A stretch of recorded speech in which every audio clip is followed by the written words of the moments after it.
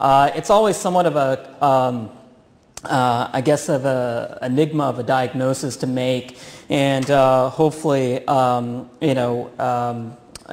clarify a few things as far as the pathophysiology as well as phenotyping heart failure with preserved ejection fraction. So in general, heart failure is an epidemic, as you all know. It affects 8 million people in the United States by 2030. The healthcare costs are going to skyrocket for HFpEF, and currently in 2012 we're spending about $21 billion for heart failure, and by 2030 it will reach $53 billion.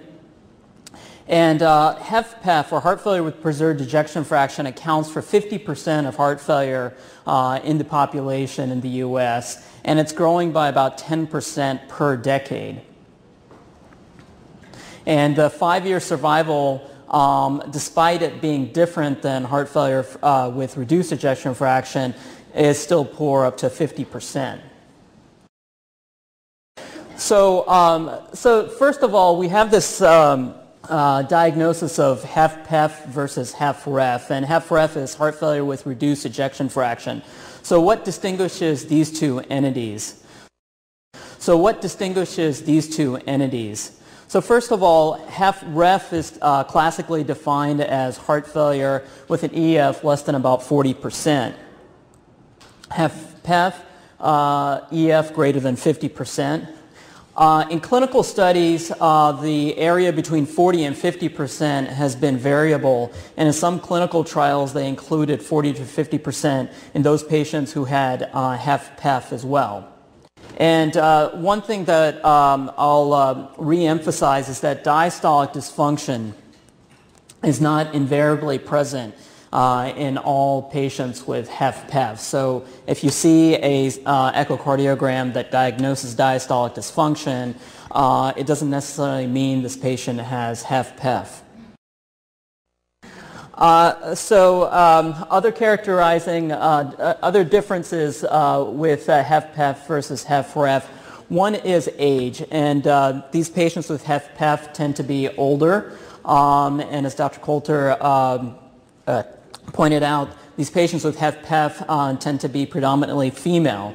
They also tend to be hypertensive and have high frequency of comorbid conditions, including obesity, metabolic syndrome, renal dysfunction, and anemia.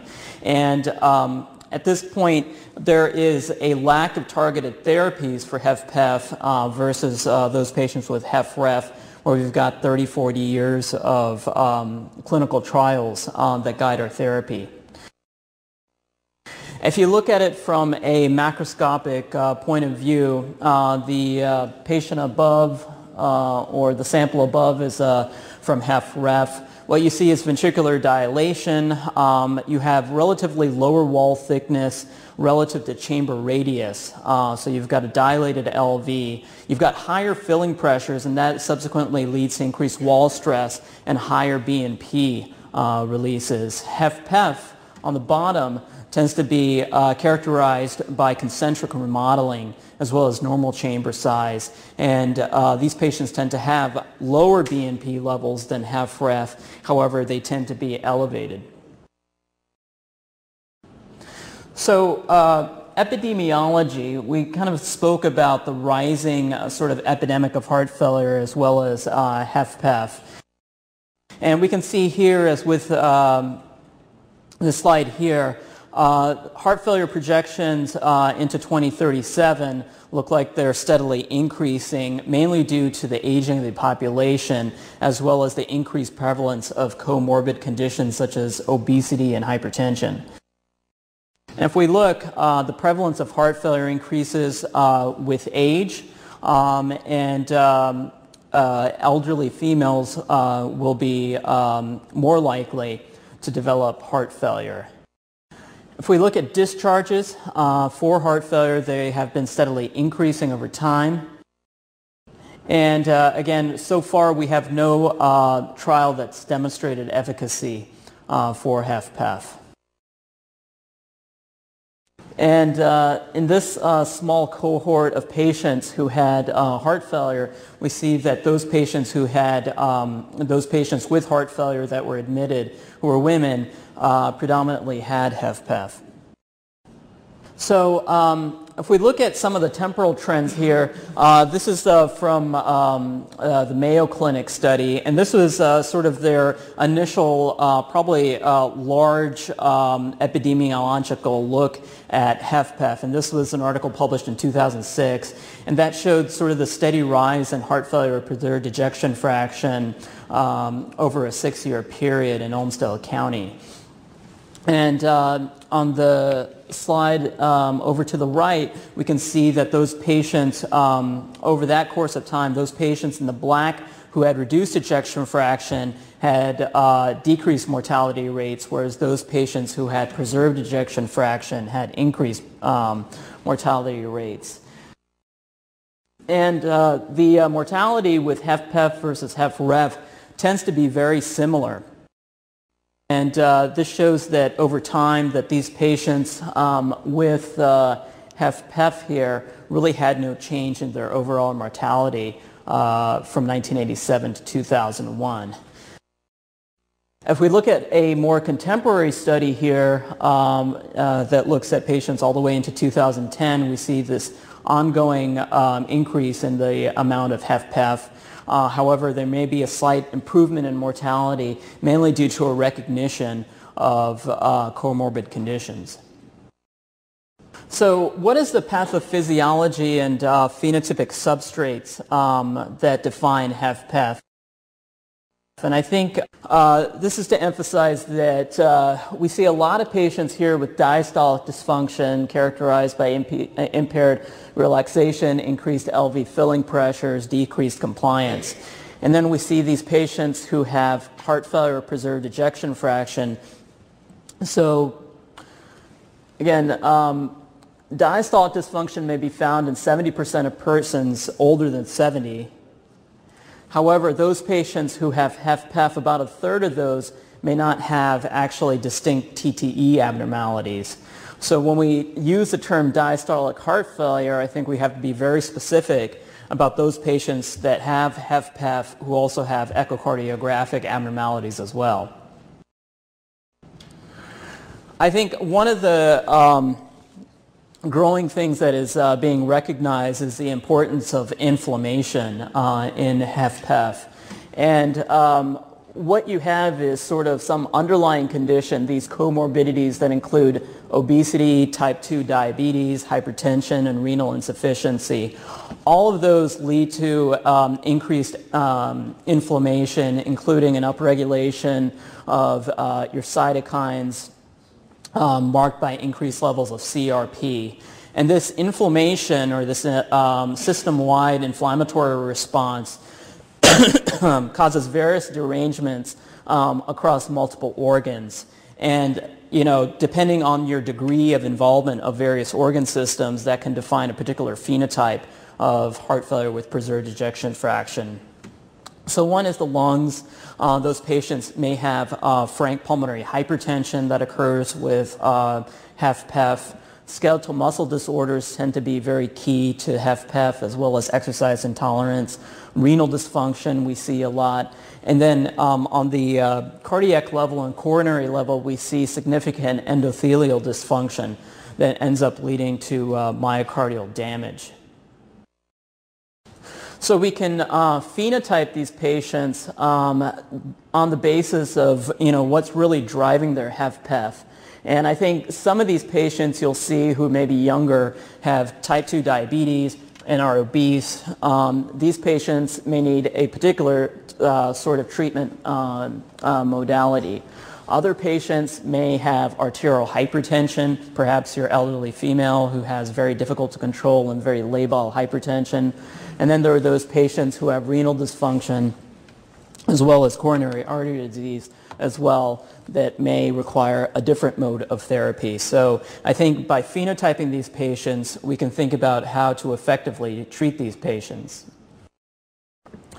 So leading to HFpEF then are multiple derangements. You get diastolic dysfunction, we spoke about that. You get extracardiac causes of volume overload, including obesity, arterial stiffness, pulmonary hypertension, endothelial dysfunction, chronotropic incompetence, as well as autonomic dysfunction.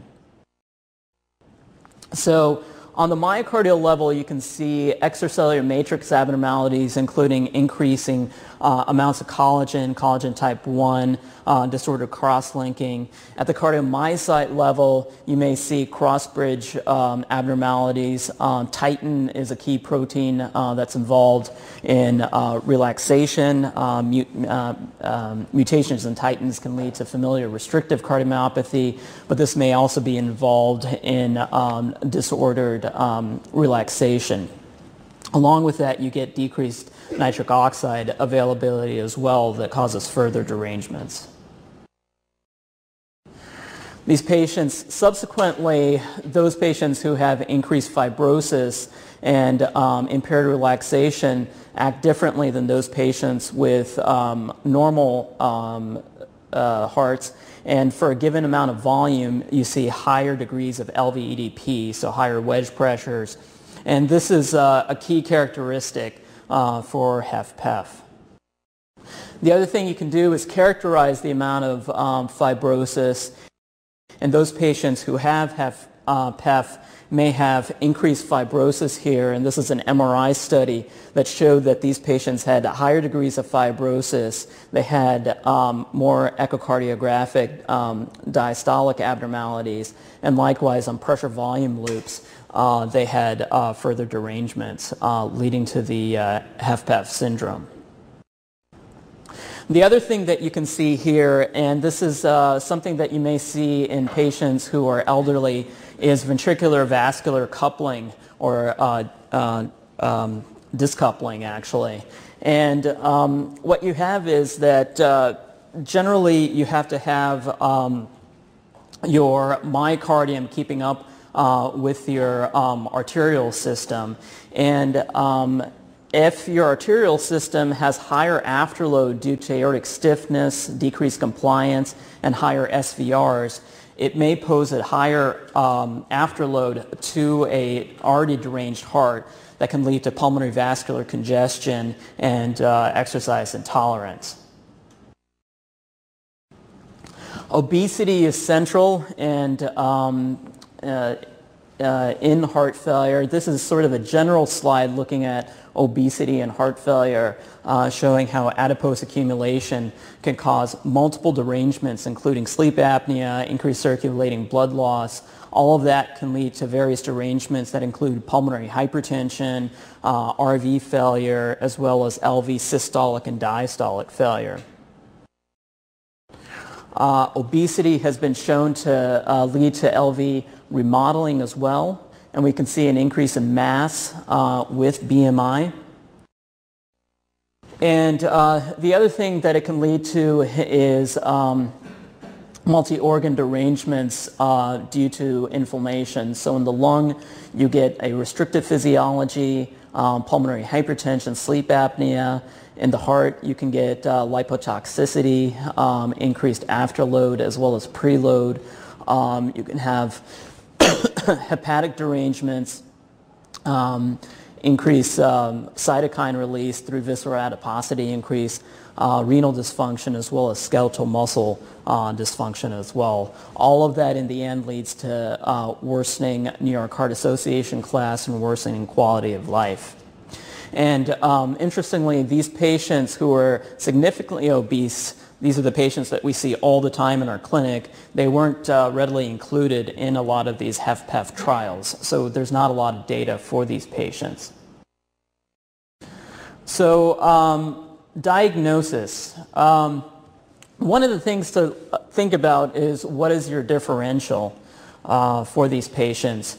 Maybe it's not HFpEF. Maybe they have significant pulmonary arterial hypertension. Maybe they have constrictive pericarditis. One of the things to recognize is maybe the a presence of infiltrative cardiomyopathy. And I think this is something that's been under-recognized quite a bit, is amyloid. And we typically think of AL amyloid, which is your myeloma type of amyloid that affects the heart. But what's really been under-recognized is this transthyretin amyloid. And that's a mutation that's seen more and more predominantly in the population, and that can cause a restrictive cardiomyopathy. You can have a familial mutation of TTR, or you can have a wild-type senile form of it. And these patients, it's important to diagnose these patients because if you diagnose them early enough, you can always think about transplant, but there are a lot of interesting therapies that are being looked at to treat this disorder, including RNA interference drugs, as well as various NSAIDs. And although you can use MRI to diagnose it, you can also use endomyocardial biopsy to diagnose these patients. It's all over the place, and 2 biopsy samples can diagnose amyloid. Dr. Coulter is much better of a person to talk about echo criteria, so I won't spend a lot of time talking about echo, but it's obviously the essential first step in diagnosing a patient who you think has HFpEF after seeing if they meet the clinical criteria. We obviously look at various parameters as far as the echo is concerned. I know our guidelines change quite a bit, but for those people who aren't cardiology based here, we can look at mitral inflow, we can look at tissue Doppler imaging, and using that criteria, we can look at whether a patient has diastolic dysfunction or not. And then based on those criteria, and these are from the 2016 updates, we can determine whether these patients have increased left atrial filling pressures and advanced diastolic dysfunction. So using these parameters, we can get a sonographic idea of these patients in diastole. One of the other things to think about is the importance of strain imaging, and a lot of these patients who have HFpEF actually have subtle systolic dysfunction as well that can be detected by strain imaging. Biomarkers tend to be key as well as far as the diagnosis of heart failure with preserved ejection fraction. BNP levels tend to be lower in those patients who have HFpEF, and that's due to the lower wall stress. Other biomarkers that may be important that we don't routinely check include those that may be associated with myocardial hypertrophy, interstitial fibrosis. Galectin-3 has gotten a lot of sort of study press.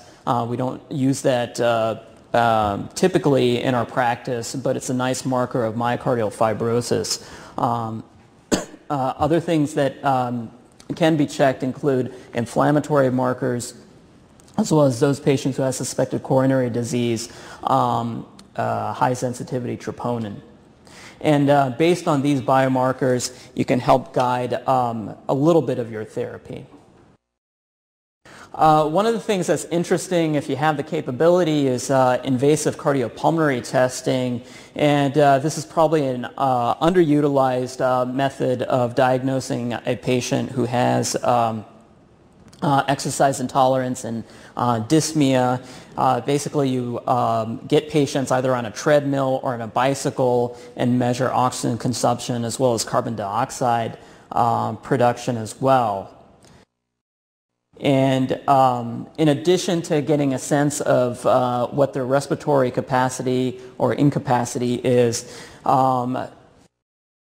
there are some other centers out there, and this is actually some slides from Massachusetts General, that look at invasive cardiopulmonary testing, where you can actually get a full assessment of their physiology by placing a swan. And this is a patient here who had dyspnea and had relatively normal resting hemodynamics on his right heart cath.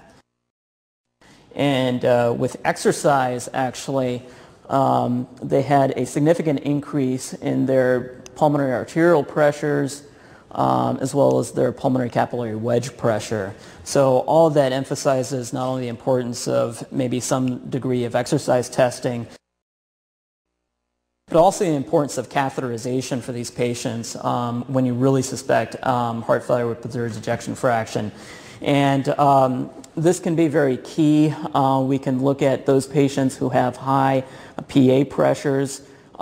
We look at transpulmonary gradients. That's the difference between your mean PA pressure and your wedge pressure. And in most of our patients with HFpEF, they will have values less than 15 millimeters of mercury. Some patients, however, may have very high pulmonary vascular resistance, and these may, again, form another phenotype of the HFpEF population that have significant pulmonary hypertension. But I think without getting into too many details, catheterization for these patients can be very helpful. And I think it's important not to just do resting catheterization assessments, but to think about volume loading those patients, especially those patients who have been fasting since midnight, and then doing exercise testing to see if they've got increases in their wedge pressures and their PA pressures. The other thing to look at is, again, carefully looking at the relation of your wedge pressure to your diastolic, to your PA pressures. And this is something that the PH group that used to be here emphasized was this diastolic pressure gradient, and that's the difference between your wedge and PA diastolic, and these can identify those patients who have pulmonary hypertension. So what are some of our therapies that we have for heart failure with preserved ejection fraction? And the answer is not many. So these were a couple of trials that looked at angiotensin receptor blockers. The first was CHARM, and that looked at candesartan. This was a negative trial that demonstrated no improvements in their primary endpoints with the use of candesartan. A few years later, irbesartan was also evaluated in a multi-center, multinational clinical trial, and that showed no improvement in patients with heart failure with preserved ejection fraction. And I think, you know, part of the main large fallacy with these trials was that there was such a phenotypic heterogeneity in the patients that were enrolled in these trials. So you had a lot of patients that had different reasons to have HFpEF, and I'll get into that in a second with another trial. So if we look at some of our other phenotypes before getting into targeted therapy, maybe we should look at things that we can actually fix. And some of the things that the Mayo Clinic and other areas in Chicago have emphasized is looking at risk factors. So one is CAD and AFib. In this study, they showed an improvement in revascularization in those patients who had HFpEF. So again, emphasizes the importance of looking for coronary disease in these patients, because keeping in mind that relaxation is an active process. Also, those patients who had AFib tended to have increased levels of various biomarkers and worsening outcomes. And although there hasn't been a big trial looking at restoration of sinus rhythm in those patients exclusively with HFpEF, there are smaller trials showing that these patients will have functional improvements. As far as lung congestion is concerned, we can look at diuretic therapy. That tends to be one of these obvious things that come to mind, but I think some of the things also is that our diuretic therapies may need to be looked at further. They're actually looking in the Heart Failure Research Network at the differences with loop diuretics. One is torsemide versus furosemide, and it's thought that torsemide may actually cause a decrease in inflammation in your renal angiotensin axis upregulation. The other thing to look at is maybe the importance of cardiopulmonary rehab in these patients. And this was a study at a JAMA. This looked at caloric restriction as well as aerobic exercise training in patients who had HFpEF. And it showed that the combination of both actually significantly improved symptoms versus placebo, or versus control rather. Other things, statins may reduce inflammation in small studies. One of the things that's always came up until about 2015 was that maybe we should use nitrates in these patients. And actually in this study from Mayo, they showed that these patients actually did not benefit from the addition of isosorbide mononitrate, and they actually did worse. Perhaps due to a reduction in their stroke volume from increased venous capacitance. So nitrates are not quite effective in all HFpEF patients, so you may reserve them for those patients who have CAD. So then, how do we treat the fibrosis? So one of the big things, big trials that looked at this was the TopCat trial. And this was unfortunately a negative trial. This was a multi-center, multinational clinical trial that looked at the efficacy of spironolactone for heart failure with preserved ejection fraction.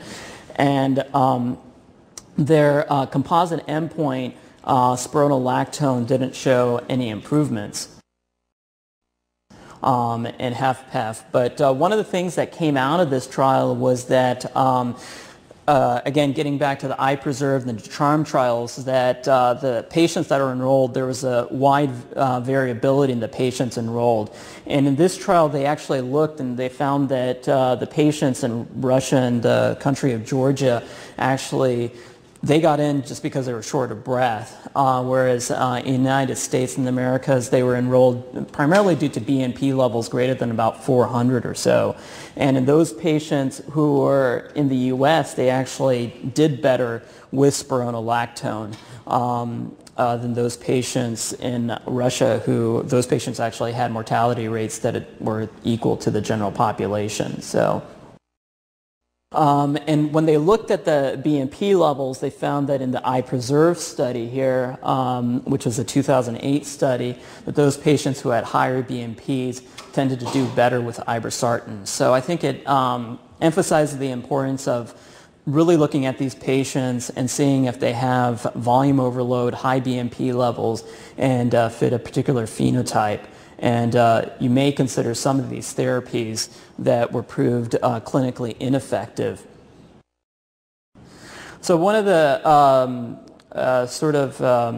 interesting things, I guess exciting things in heart failure with reduced ejection fraction is neprilysin inhibition. And neprilysin is an enzyme that breaks down various vasodilatory molecules, including BNP. And in a large trial for heart failure with reduced ejection fraction, this is a Paradigm HF trial, they found that the combination of valsartan and sacubitril, which is called Entresto, led to clinical benefits in heart failure, so much so that a lot of us are changing our therapies and no longer using ACE inhibitors as a first line for these patients. So then the thought is that will Entresto help in patients who have HFpEF? And they're looking at this in the Paragon HF trial. So we'll see what that shows, if there's an improvement in these patients. And I think part of the enrollment in this trial includes BNP levels. So I think it'll be interesting to see what the results are. Rounding out some of our therapies, heart rate and heart failure. Heart rate tends to be a key thing that we tend to focus on with heart failure with preserved ejection fraction. In general, heart failure is, we know in reduced ejection fraction is a bad thing. It causes worsening heart failure outcomes through various modalities. In a large retrospective trial, they actually found that beta blockers may show a signal to improve patients with HFpEF, but again, this is a large retrospective look, and we need prospective trials looking at beta blockers. Ivabradine was something that also was somewhat exciting, not quite as exciting as Entresto. And ivabradine is a specific inhibitor of the sinoatrial node, and it's been shown to be effective in heart failure with reduced ejection fraction in those patients who are maximally beta blocked and have heart rates greater than 70. They looked at this in small trials and conflicting trials and haven't shown any major benefits of this drug as well. One of the things that I guess I'm more interested in seeing pulmonary hypertension patients is PA pressures, RV function, functional class, and the higher your PA pressures are, the worse you do. So sildenafil has been looked at for HFpEF, and PDE5 expression is upregulated in failing RV, so it's thought that in those patients who have significant RV dysfunction, sildenafil and tadalafil may be effective because it upregulates or acts on cyclic GMP and can serve as an inotrope in these patients in addition to pulmonary vascular resistance reduction. However, in a trial from 2013, they showed no improvements with the use of sildenafil, but again, I think it emphasizes the importance of trying to characterize these patients a little bit more clearly by cath. Do they actually have pulmonary hypertension in addition to their HFpEF leading to their symptoms? And maybe these patients, subselected, will benefit. Another drug that's being looked at is riociguat. It bypasses nitric oxide and works directly on cyclic GMP. And there are ongoing trials looking at this drug. So finally, we'd like to intervene on patients. So what are some of the interventional modalities for HFpEF that we have? Well, one of the big things that we're doing for HFrEF is cardiomems, and this is an implantable PA catheter. It takes like 10 minutes to put in. It's pretty simple, and it basically gives you a readout of the PA pressures, and we've done this quite a bit in patients who are frequent flyers to the hospital for decompensated heart failure. And the basis for this is that elevations in volume PA pressures actually precede from like 1 to 2 weeks any sort of heart failure symptoms, so you can actually preemptively reach out to these patients, increase their diuretics, and guide their therapy using PA monitors. And in the Champion trial, they showed, interestingly, an improvement in mortality rates with the use of PA monitors. And it's important to note that in this trial, they actually included both HFpEF and HFrEF. So these patients who have HFpEF, who keep on coming into the hospital with heart failure symptoms, something to think about in these patients is cardiomems. This is interesting. This was something that they were doing in Europe, but this is a device that actually creates a left atrial pop-off, and you implant this via transeptal approach, and it basically gives you a one-way left atrial, right atrial shunt that actually unloads the left atrium. And this was looked at. This is a phase 2 study showing feasibility, efficacy, and safety of this device, and we'll see in phase 3 trials if this may help patients both with heart failure with preserved and reduced ejection fraction. So I think finally to finish off, it's important to recognize comorbid conditions. One is sleep disordered breathing, and the fact that OSA and CSA is very central to a lot of patients with HFpEF. And there are no clinical trials looking at these patients, although adaptive servoventilation, which actually gives you ventilation at the time of detected apnea episodes, actually has been shown to maybe improve patients who have systolic heart failure. Other things to look at are treatment of other things such as anemia, diabetes, renal dysfunction, as well as obesity. So in conclusion, HFpEF is a growing epidemic due to the increased prevalence of comorbid conditions that contribute to the system, especially obesity, aging, hypertension, and diabetes. Phenotypic distinction of HFpEF can guide therapy, and then central to HFpEF may be inflammation and systemic effects. Echocardiography can help diagnose HFpEF, but diastolic dysfunction does not equate to HFpEF. And there are limited therapies for HFpEF, and I think it's important, though, that we try to phenotype these patients, look for some of the zebras, such as amyloid, and treat their comorbid conditions.